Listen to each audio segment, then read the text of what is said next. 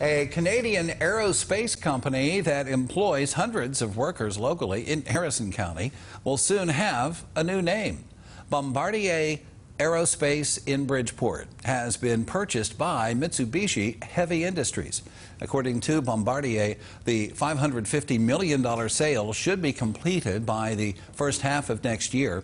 This company says that once the sale is finalized, the 380 employees currently working with Bombardier will become employees of Mitsubishi. The company does not anticipate any job losses as a result of this sale.